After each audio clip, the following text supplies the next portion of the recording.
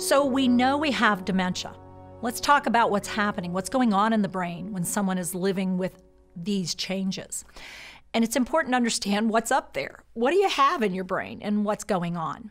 Well, let's talk first about the job of the brain. The brain runs everything. It's really the guiding system, the maintenance system, the managing system. So in your brain, you have two major groupings. Deep in your brain, the limbic system.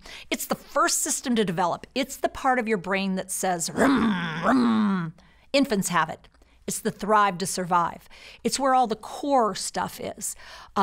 Hunger, thirst, elimination, wake, sleep, temperature control, regulation, the ability to know whether or not you like something, don't like something, emotions, impulses, including the amygdala, which is part of this system. And it's a real important part because it's the part that allows you to recognize threats and that you need to do something. And it's flight, fright, fight.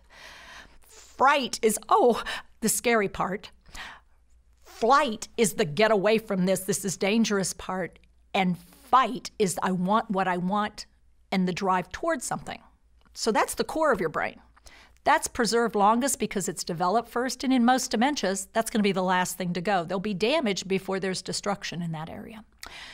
But this part of your brain, the surface of your brain called the cortex, it's the newer part. It's the part that develops later.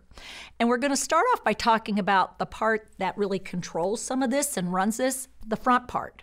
Now, the interesting thing is it's the last part of your brain to develop. The front part of your brain, called the frontal prefrontal, doesn't reach full maturity in males a little later than females, but until the late 20s, early 30s, mid-20s to late 20s. And what happens here is this drive, this center thing, starts to be controlled. And the front part of your brain does three major things. Number one, it says, whoa, no, don't do that. That's going to get you in trouble. Or, you know what? The long-range positive outweighs the temporary ugh.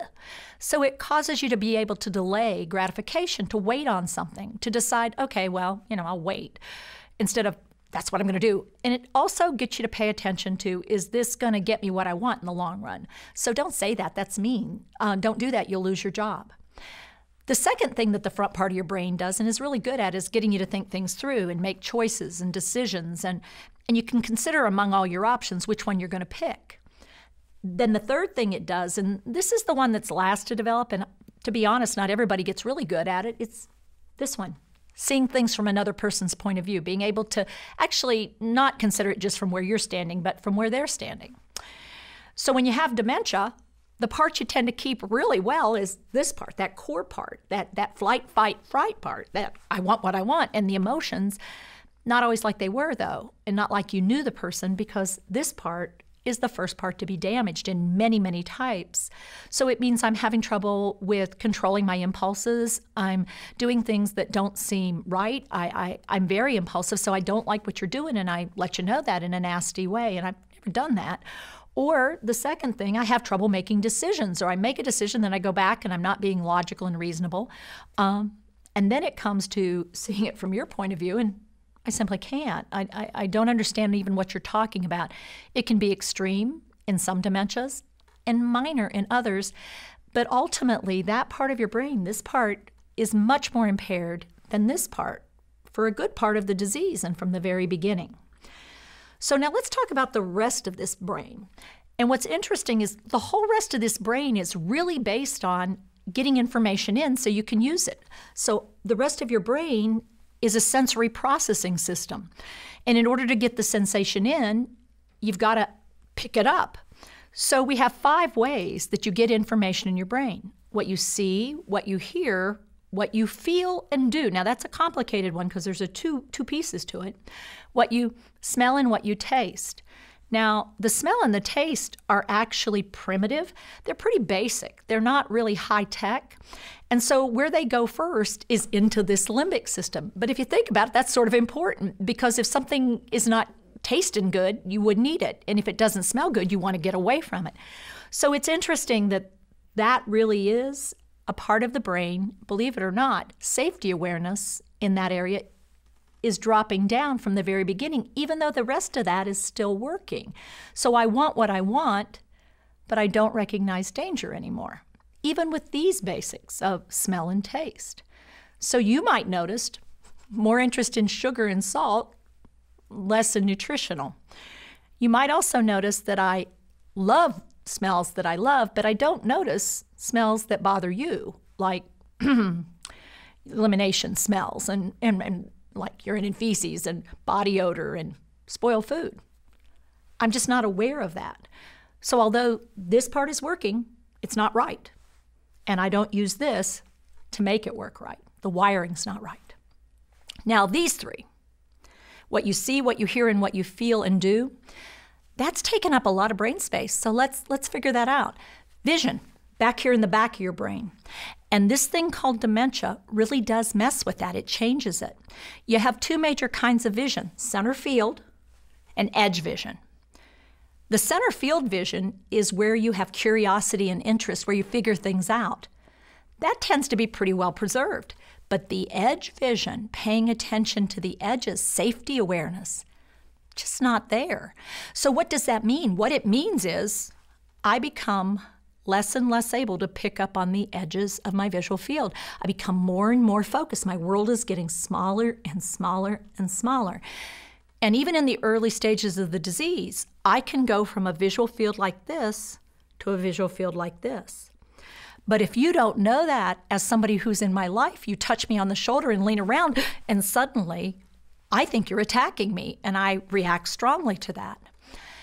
As the disease moves into the mid stages, which is approximately when most people recognize it as what it is, my visual field is closing down into binoculars. I have about this much of the world I can see at a time, and what that means is I miss lots of detail. Particularly, I can look out or I can look down and pay attention here, but I can't do both at the same time. Because you, as my care person, may not know that, you might really surprise me, and that's not necessarily a good thing. I surprise myself sometimes by missing details because I also can't scan in an organized fashion. I can't remember where I last looked to know where to look next. And so I lose things, and then I think people have moved things, and it gets really distressing for me to figure this out.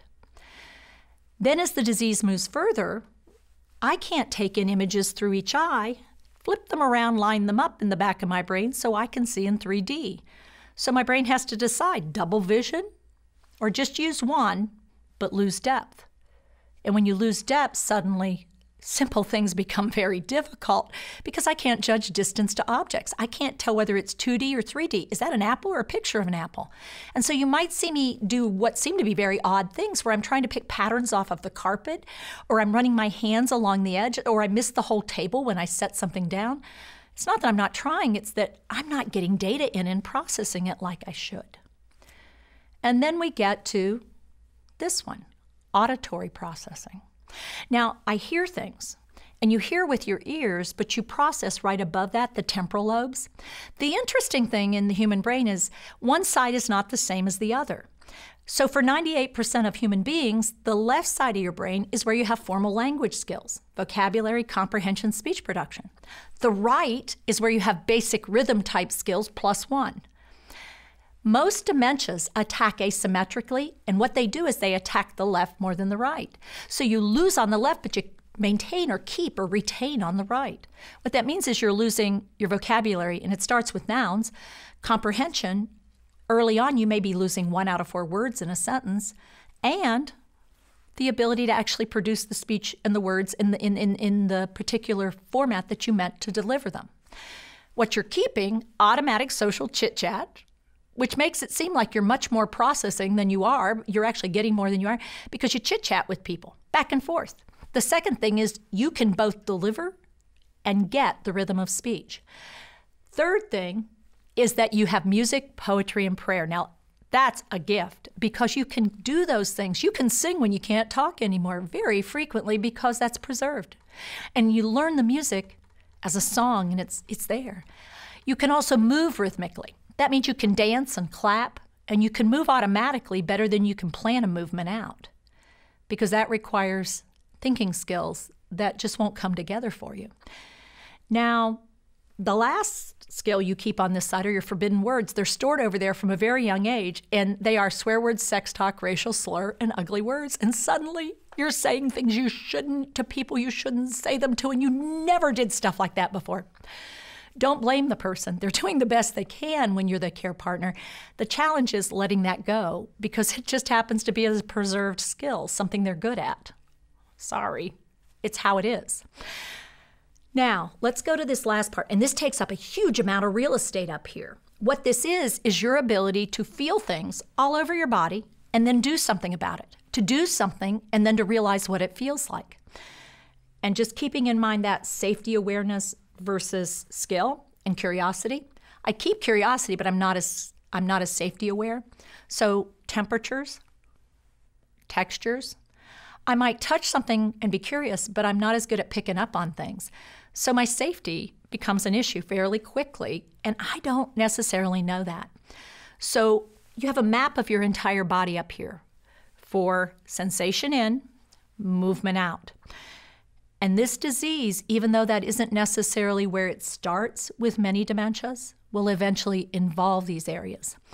It's estimated with most dementias, you're going to go from a full-size brain to one that is 1/3 its original size. So you go from this to this. And quite frankly, it's amazing that the person with dementia can do what they do. But the other piece of the puzzle is to realize it's not just about these structural changes. Your brain has chemistry, and the chemistry changes second to second, even shorter times than that, sending impulses in your brain. But the problem is the chemistry is changing too. So what I could do 5 minutes ago, I may not be able to do right now because I just don't have the chemistry. So brain changes in dementia. Does it matter? Do you need to know this stuff? You better believe it. And the problem is, when you hear the word dementia, typically you're still just thinking about memory problems. Well, working memory involves all of this stuff. And so you can imagine it's changing. But when we talk about long-term memory and emotional memory, that is actually stored in your brain. Tip it up, drive it in to the hippocampal area. New learning, holding on to new things, and remembering old stuff, it's all in there. The problem is, with some dementias, you lose one and not the other. So I'm very good at old stuff, but not new stuff. And in other cases, I have trouble with both. But what I tend to keep is emotional memory. Now that's a bit of a problem because I remember that I'm mad at you, but I don't know why. So chemically and structurally, the person is changing.